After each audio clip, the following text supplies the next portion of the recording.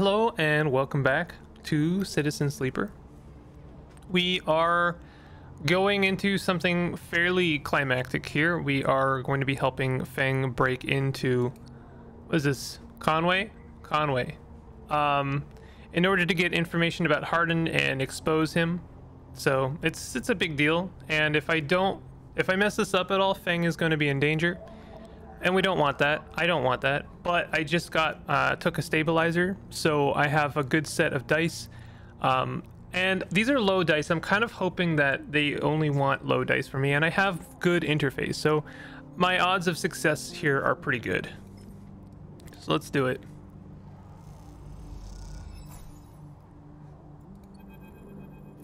Here we go.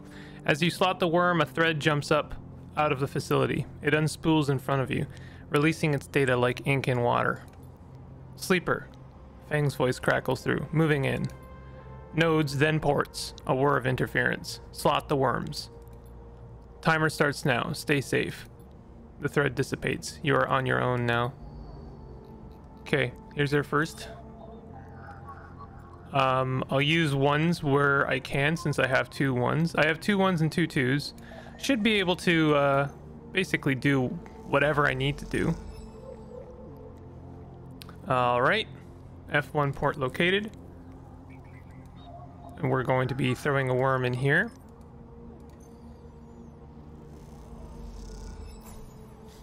Feng's progress. Layers unlocked. We have 2 things here. We can throw a 1 or a 2. I guess Consec S2, both the S layer nodes need to be extracted before the port will open. Is there time? Sure there is.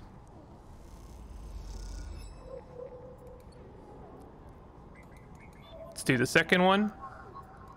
And it's a good thing I had a 2, because I didn't have a 3 or a 5. So that was basically blind luck, because I really should have checked both before I used anything. Is kind of my bad. I could have ruined everything. There's like basically no strategy involved in this game, and the one time I could have applied some, I didn't.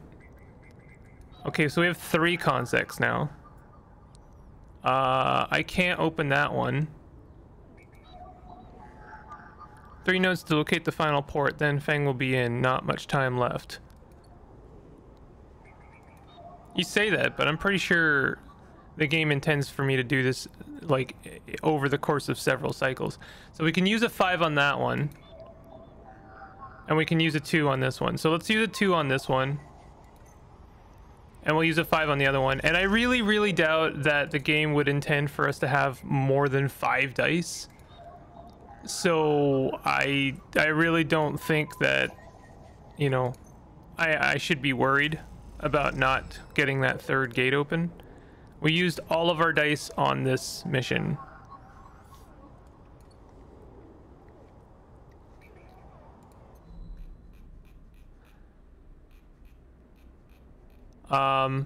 So let's cross the rim, and we'll grab a bite to eat.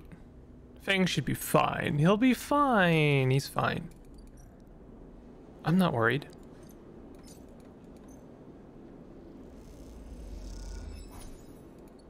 Okay, and we'll go to sleep.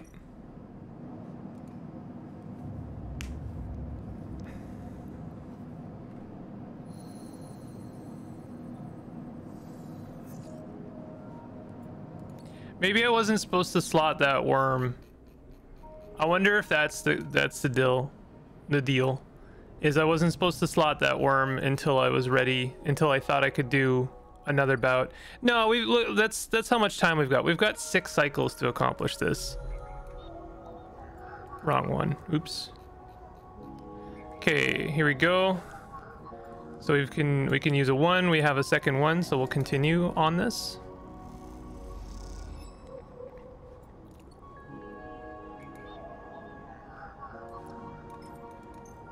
Perfect. Security layer X disabled. A thread from the facility cuts through the cloud like a hairline crack of light. That's it. The final layer of security broken. Somewhere buried in the depths of the station, Feng is in control. He is slicing into the camera control circuits and piping out the result. The thread flickers and unravels into an image. A scene, two figures in a room, one sat, the other pacing. The pacing figure resolves into Hardin. The unmistakable superior posture, the shock of gray hair. The second figure's features don't seem to resolve. They are vague, unformed. A problem with the data, perhaps? You look closer. Then you see it. The figure is a proxy. Perhaps you should have expected it from Conway, a corporation whose very existence is owed to automation. The proxy is a machine designed to be piloted by remote connection. Someone elsewhere in the system puppeteering it with their own body, speaking so it may. The proxy sits impassively, or the Conway executive that is piloting them does, from the distant safety of some ship or orbital colony, perhaps. We can move forward, there is no doubt, Hardin is saying. The reclamation teams are almost ready, and after that I will make the declaration. Nothing has to change. The proxy leans forward, its movement stilted, uneven, as if its body was being refracted through water. But things must change, Hardin. We need further assurances. I have been informed of a breach in one of the closed networks in the low end. You have been careless. Hardin waves the accusation away. We have been stretched. A breach was detected, yes, but no data of value was lost. Our board is concerned, Hardin. A drop in our value would be unwelcomed at this time. The proxy leans back, its posture dominant. If the reclamation of AE-1 is contested, then we could be drawn into a compromising legal position. Hardin approaches the proxy. There will be no contest, not from Solheim, who cannot muster a defense. Not from Havenage, who will fall into line below me. He crouches in front of the seated figure, eye to eye. And the people of the station, refugees, gangs, spacers, all either opportunists or degenerates. Havenage is no longer strong, no longer united. No one here believes in Erlen's vision, nor has the strength to enact it. I sat across from him at the negotiation table. He was forceful, eager, weakened by his ideological convictions perhaps, but a great man nonetheless. This place no longer deserves to bear his name. The eye is crippled. It cannot survive. It is a ruin filled with squatters and outlaws. They will be lucky if it still spins in 100 cycles. Hardin stands. You will move forward with the reclamation because otherwise you will lose your advantage in the system. Without your advantage you will lose claims on the remaining palladium. Without the palladium your factories will go dark. He pauses. Do I need to continue? One moment, comes the response form from the proxy, and its head drops to its chest. Hardin steps back and paces once more, awaiting the discussion taking place elsewhere in the system. You watch Hardin as he paces, as he considers his future. What goes on within a mind like that? In the mind of a man who would burn all those around him for a path to some imagined golden end? The proxy lifts its head. We are happy to proceed. We will legally claim the station formerly known as Solheim AE-1 as salvage within 6 cycles. Havenage is to assist with the transport of the illegal residents to Conway housing and labor facilities. The proxy judders to its feet. Conway will also claim 70% of the raw output of the reclamation process, after losses have been accounted for. Hardin nods. I accept. The proxy reaches out to shake his hand like a marionette, and then the recording loops. You watch it play out a second time, gripped by a horrified fascination.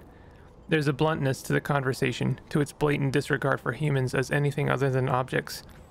Things to be moved, to be used, to be fed into structures. Man, I was really on the ball with that Jeff Bezos comparison, wasn't I?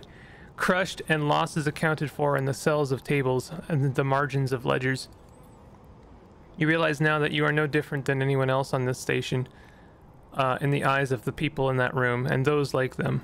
Each body here can be recast as a piece of property, a tool, an expense, an acceptable loss. In one moment they can be named a citizen, celebrated, protected, and in another, the very idea of citizenship can be used against them. That is what it means to live in proximity to a system like this. No longer, not while the eye spins. You gather the recording, pack it into a polygon of purest light. Then you drift down into the service dock like a falling leaf and find the relay.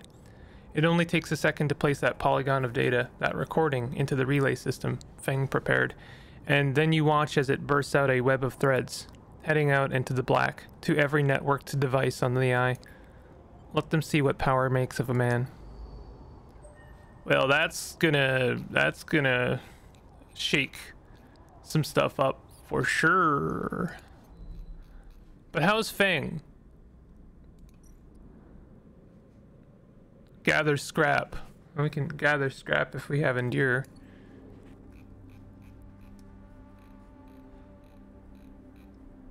I don't know where Feng is.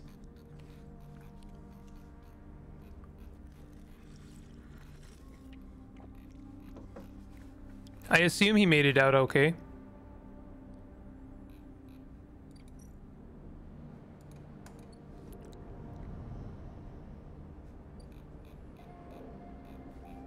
Hopefully.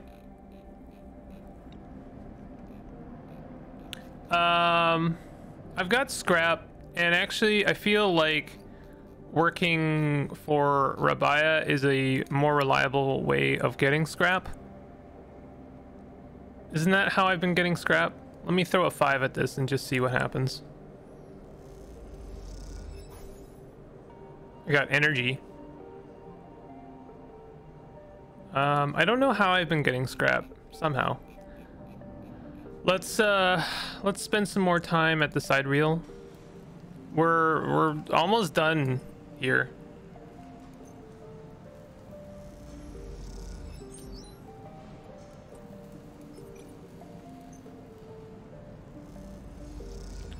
Yeah, honestly, we could finish this in the next cycle if we wanted to.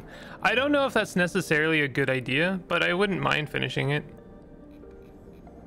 We'll see.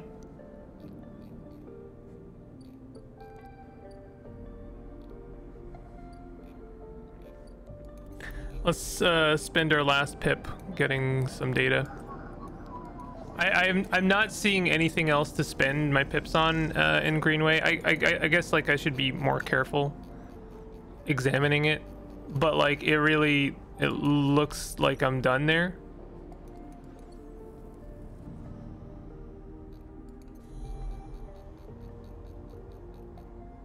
Yeah, it looks like I'm done there. I don't have anything else I can do there. I gotta say, I do appreciate the way they set up this game in terms of you're scrolling along the eye, and it really does kind of feel like a ring world. It's really cool how they did that. All right, let's sleep. Things may be different tomorrow. At the very least, Hardin's gonna be not happy. You miss me? Ethan smiles a ragged smile at you. No. You look at him. He is paler than usual, hunched. He is sporting a black eye and more than a few cycles of beard growth. That's no way to greet an old friend. Friend? Well, he pauses. Colleague? He smiles weakly. This is big, really big stuff about you. He seems more jittery than usual, on edge. You remember how Essen Erp canceled the contract on you? The contract I was going to collect? I remember. Well, I'm guessing you were pretty happy about that shit. Overjoyed? Me? I lost everything, but let's not worry about that. He smiles sarcastically. And so what did you think that was it? I was just glad to be done with you. Oh, the feeling was mutual, except... Ethan leaves a dramatic pause. What if old Essen Arp gave the bounty to someone else? Someone who is even more of a shithead than yours truly. He smiles darkly. What a disaster that would be. You're bluffing. Sure, you could think that, but then you'll wake up, or not, with a bullet in your head, one of these cycles.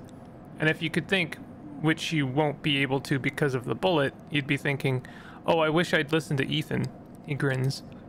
Ethan fishes around in his pocket for a slip of paper. I've been speaking to some friends, you see. Some colleagues about what went down, and it turns out Essen Arp canceled all their bounty contracts. The whole lot. It seems they've brought someone in-house, some guy who did so well on their last contract that they got offered a job. He leans in. Apparently, he made a hit on this ship called the Winter Wonderland or something. It was smuggling sleepers out from under S&ARP's big corporate nose. He killed the crew and blew the ship. I'm assuming that it's not Winter Wonderland, is Winter White or something. That's the ship that came in on to Dragos that he dismantled. They called him Hemwick or Maywick or something. He gives up looking for the paper. I forget. You mean Winter Light? That's the one I meant. That's it. He looks at you hard. So you do know about all this. He pats you on the shoulder. Then you'll be very happy to hear about what I'm going to offer you. Ethan runs his hands through his greasy hair. Given this new information I've brought to light, it seems that like you are in need of protection. Wait for the pitch. I, meanwhile, am in need of assistance in kind. It turns out I upset some people at the compressor the last time we were there, the owners, and they say they'll space me unless I work off the debt. Seems they are that kind of businessman. He grimaces. I would pay them, but he shrugs and turns his jacket pockets inside out in a mime of poverty. A mime of poverty. He looks pitiful, even more so for his clownish acting. Then work it off. You should be glad, the anger rising in him now, that I came here and told you this. You think anyone is looking out for you? You are a contract, a name on a list. He kicks the wall. Hey, you know, just to be clear from my own perspective here, I would hire them. And if I was like, you know, like so far I've been very much role-playing a character that doesn't display too much emotion, and is very much practical or, you know, analytical about things. And I think that they would as well probably hire them because, you know, it makes sense. And also it makes sense for someone who is a major in like interfacing and can actually pay, you know, afford to pay someone like Ethan. Just pay him and you're good. Don't worry about it. Yeah, why not? Keeps you off my back. Ethan rubs his temples. I'm sorry, he hisses. I'm sorry for being a shit and trying to kill you and whacking that thick skull of yours. He sighs. You think I want to go up against this guy? But us. He jabs a finger between the two of you. We don't have a choice. So you keep me from getting killed and I'll do the same for you. We can help each other. A straight 50-50 deal. He looks at you. I'm not asking for a favor. Fine. Ethan smiles. He looks like shit warmed up. He pauses. Just think about Maywick. Think about the cold-eyed S&ARP shit on his way here from the core systems. He smiles. That should give you the motivation you need. Ethan swaggers off down the corridor, throwing his jacket over his shoulder. Can't wait to be working with you, he shouts. A new drive. I don't know. Do I have an extra point? I do have 2 points. So I could get self-repair. So let's get self-repair. That's been pending for a while. And we have tons of scrap. So now what I'd like to know is how much scrap repairs me.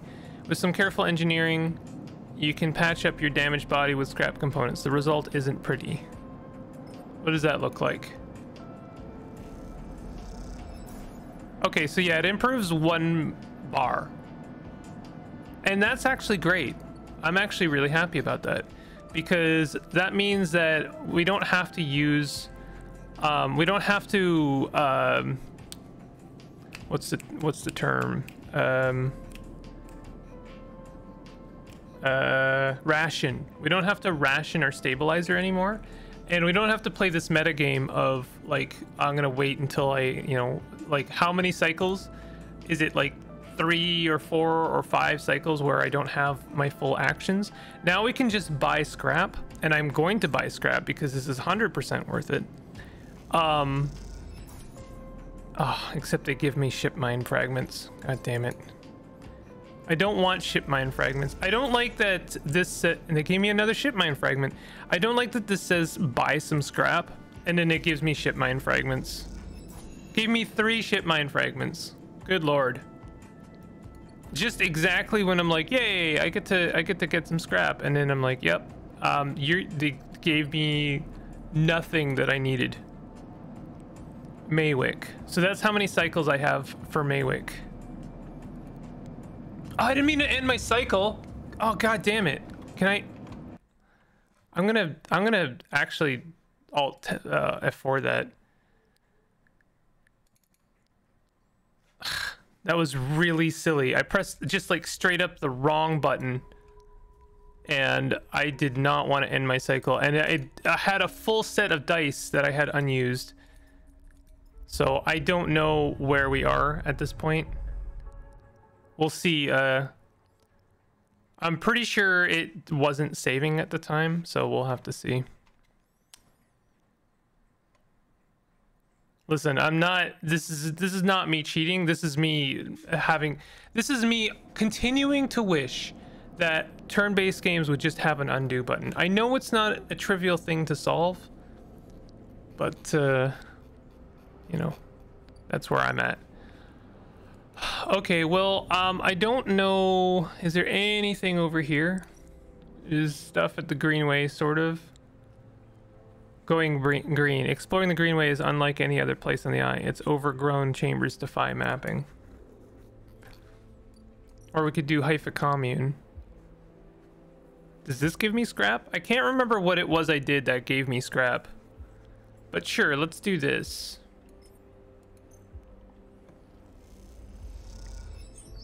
That gives me lots of stuff, but it doesn't give me what I need. Okay, I'm gonna spend 3 on this because I don't want. There we go. Oh, we got a positive outcome anyway, and it improved our energy, so can't be mad. We've got a new home, a new potential home. Communist. That's very funny. I'm not gonna hit end cycle. I'm not gonna hit end cycle, but it looks like we have some kind of story to show us a new home. You head down into the Haifa compound, following a blue painted line that is labeled laboratories. The member you were assigned to work with told you they'd asked to see you, but you still have no idea what about. The line takes you to a blue door and through to a glass-roofed chamber where a network of stems and leaves filter the sunlight coming through the ceiling, casting the whole chamber in a strange yellow-green. Peaceful, isn't it? Distracted by the green, you missed the woman standing at a lab bench, camouflaged by the dappled light. Welcome to my sanctuary, she smiles. Come, let's talk, she says, and beckons you closer. What is this place? Here, these were processing centers for the agriculture of the old corporate station. She offers a hand to shake. I'm Riko. I run the botany program at Haifa. What is Haifa? She looks surprised. You've been working in the compound for a while now. I'm surprised you don't know more. She lifts a tiny sample jar. Yellow spores dance inside. Haifa lives off the land of the Greenway. It's what allows us to live like we do. No one here pays or is paid. We sleep here. We feed each other. We work for each other. Riko walks away from the bench and waves for you to follow. She opens a small door and leads you down a glass corridor surrounded by vivid glass. All this, she says, gesturing at the overgrowth. It's kind of a miracle. She looks at you with bright eyes. What do you think usually happens to plants on stations like this when they are abandoned? They dry up? Exactly. They run out of water. Very rapidly, in fact. She leads you left at a crossroads. But here they endured. She smiles to herself. Actually, no, they thrived. You look at the bright tendrils wrapped around the metal frames of the corridor. They look dominant. Strong, like they are taking control of this place. Riko continues. Of course, Solheim tried to create a stable biosphere here, patchworking the surface like gardens and algae tanks that feed into a network of microbial reclamation systems. But the Greenway was always envisioned as extractive, a place from which the harvest is removed and sold to those living on the station, not a closed loop. For this reason, when the collapse came, the Greenway should have gone with it. Erlin himself was so convinced of it that his first colony never even came here to try and reclaim it. The Eye instead relied on outside favors and influences, shipments from the inner system, and small-scale agriculture systems like kelp and fungal farm stacks. And yet, here we are, among growth and decay, a biosphere flourishing. When Haifa came here, we expected to find only vacuum, dried stalks and leaves, and perhaps some fungal colonies hidden in the mulch. but we found a jungle. With this, Riko hits a button on the wall and leads you through a large pair of double doors into a huge impossible chamber. It is every kind of green, from the pale algae thanks to the dark vines that surround them. It is wet, too, a rarity on the eye. Condensation clouds, the light from the high glass roof, and gathers on the shiny broad leaves of shrubs. This is exactly our question. Riko turns to you, visibly excited by the room you're both standing in. It doesn't make sense, but in many ways the system was stabilized. Unlike the farm stacks closer to the gap, who need input to support their meager output, this place runs itself. Perhaps Solheim managed something new here. Perhaps they tweaked the plants, or built new systems buried deep below us. Or perhaps their collapse caused some fortunate cascade, an unlikely chemical reaction within the biosphere. That's what I'd like you to help me find out. She turns to you, her forehead wet with dew. Aren't you the botanist? Astutely noticed, but I don't need a botanist. Riko sits on a railing. These halls run deep, sleeper, and I'm getting old. She stamps her foot on the metal grating of the walkway. Whatever is causing this, it's to be found in the groves deep in the greenway. Haifa won't spare anyone for an expedition. It's too dangerous and unnecessary. They say I can make the case, but I can't get the votes. You sleepers are hardly beings. I know that much. You can speak to the eye, uncover its secrets in ways I never can. She holds out an arm so you can help her stand. Bring me samples, spores, seeds, and blooms. I can grow them in the lab and study them. The deeper they are found, the better. I will try. Thank you, she smiles. And thank you for listening. Riko leads you back out of the huge chamber and up through the passages. She's a little slower now and stumbles on the steps. You help her where you can. It's good to have new blood in the commune, she says. Many of us have been here a long time, and few come through. She settles back at her bench in the lab, stretching her legs. You go to leave. Come back if you find something, sleeper, she calls. There are discoveries to be made, and you follow the blue line back up out of the compound, all the time thinking of that impossible magical green. Okay. So here we need spores. How do we get spores? From the deep groves of the Greenway. With them, she might better understand how this biosphere functions. I'm assuming... So wait, yeah, so we can stay here now if we want. Good to know, Emphas. Help Riko's experiments. I'm assuming we need the Greenway gate. Slot Greenway cipher. The entire Greenway is locked down, shrouded in a dark cloud of shifting currents. What is happening here? Yeah, we can't... These encrypted keys just don't ever seem to be useful for anything. I really don't understand what they are for.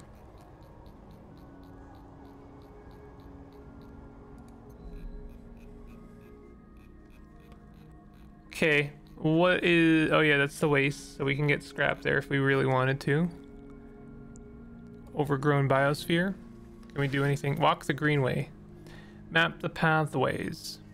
Rather than simply thrash through the underground, you might sketch a map of this overgrown jungle to try to better navigate its hazards. Yeah, let's do that. I'll spend my last 3 dice on this. I could finish the whatchamacallit, that colony ship, but I feel like if I do that, it's going to end some threads, and I don't necessarily want to do that. And then also there's not really anything, there's no timer on that, you know. I think I could probably do it whenever. Farm stacks. Barter for food. Steal the harvest. Work the stacks. That's endure. If you can do it quickly, they might not even notice it's gone. Farming collective who control the stacks don't like to sell their food piecemeal, but for the right price they'll let it go. I'm wondering if this will let us buy some mushrooms, but I don't want to do that, because if it's just food, then that's going to mean that we're wasting our money, basically. I don't think there's anything else for us to do. We could buy some more scrap, apparently. No, we can't.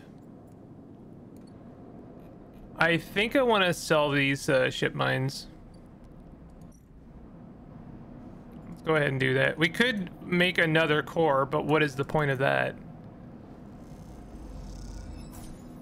We do get 30 cryo for these, so I guess getting them is a good thing, because we're basically profiting 10 each. But at the same time, like, what, you know, I when it says buy scrap, and that's what I want scrap, feels a little counterintuitive. I'm gonna continue sleeping in the empty container for now. I think that this cycle here is possibly an end game as well. This is probably our time limit, and we probably have to basically, this is my prediction, is we have to pick an ending before that cycle counts down. So I'm gonna go ahead and leave it here. I'm gonna repair myself a couple times. No reason why not. But if you're enjoying this series, definitely hit the like button and consider subscribing for more content like this. I'll see you guys next time. Take it easy.